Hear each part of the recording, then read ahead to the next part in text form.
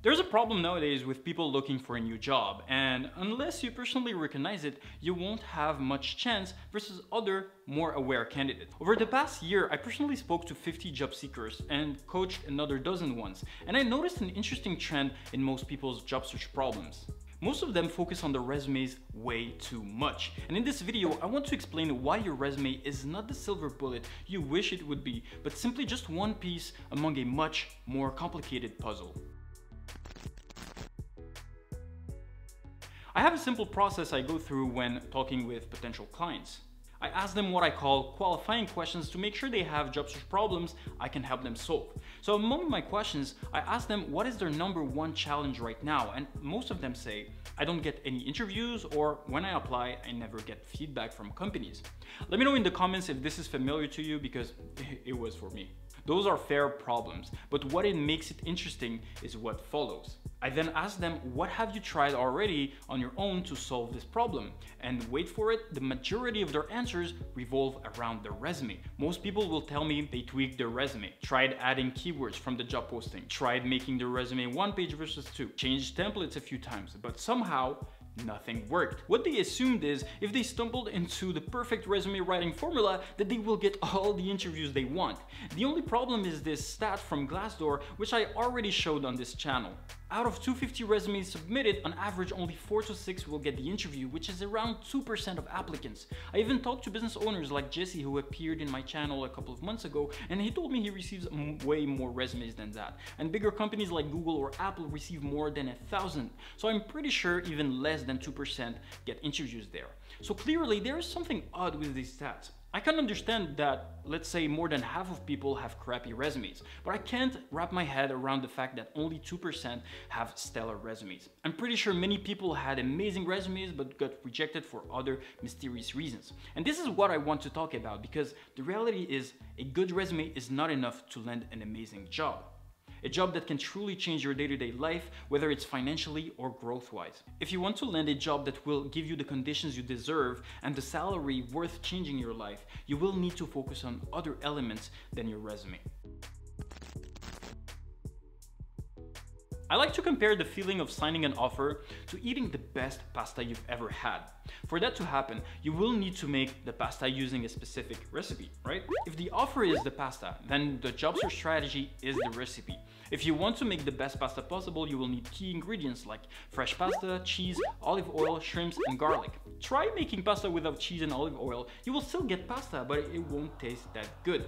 And job searching is the same. If you try to job search with a good resume, but without the other important ingredients, yes, you will be job searching, but at a less efficient level and getting way fewer results than what you would hope for. By the way, I tried to think of the best possible metaphor. Let me know if you connected with the pasta one. So what are the other ingredients I mentioned you need to have a successful job search? For that, yes, number one, you will need a good resume, but we all know that at this point. The second ingredient you will need is a stellar LinkedIn profile. If you're surprised when hearing this, know that candidates with comprehensive LinkedIn profiles have 71% more interviews according to Resume Go. And it's not hard to understand why. Your LinkedIn profile is the public page where you can go a little deeper into your experience. Your resume has only one purpose, getting the interview, but your LinkedIn profile has another one, telling your career story and how it connects to the role you're applying for. It helps you present yourself as an expert in your industry and add valuable information to why great companies should pay attention to you. And additionally, if well optimized, your LinkedIn profile serves as a one-stop station for recruiters to find you and offer job opportunities. One of my past clients got a message from a recruiter only a week after we both optimized his LinkedIn profile, leading to a 6-figure offer, which he declined ultimately, but we can talk about that in another video. The next ingredient is having a job search roadmap. One of the questions I like to ask job seekers is, walk me through your job search routine. And most of them will tell me they wake up, browse on Indeed or LinkedIn, and spot interesting jobs. Some others will tell me they sign up for notifications when a new job with their role opens up. And this is good if you want any job, but if you want the best jobs out there, you will need to be more active than that. And that starts with not letting job search websites give you job suggestions, but finding your own and focusing on them. So what I usually do is craft a personalized job search plan with a list of companies I want to target, and then focus on them only. Now that I have my company list, I will create a job search routine using habit creation techniques. I talk about those in much greater detail in another video, so I will put a link here or in the description if you want to watch it. Here's a broad example. I will work on my job search every Monday, Wednesday, Friday from 8 a.m. to 9 a.m. just before starting my day job. A more precise one would be, this week, I will reach out to 3 employees from my top 5 companies on Monday, Wednesday, Friday from 8 a.m. to 9 a.m. just before starting my day job. If you have specific actions with specific targets within a specific time paired with another activity you're already doing, it will be easier to job search and you will be more likely to not give up when things get hard. And talking about reaching out to people, the last and biggest ingredient you need is ingredient number 4, networking with actual employees from your target companies. And this is the last ingredient that will bring your pasta from good pasta you do at home to pasta you eat at a 5-star restaurant in Italy. So remember when I said you need to be more active? Well, this is part of it. You will need to reach out to current employees from the target companies you've established before formational interviews. Not to ask them for a job at first, but simply to know more about their careers, their job, and the industry.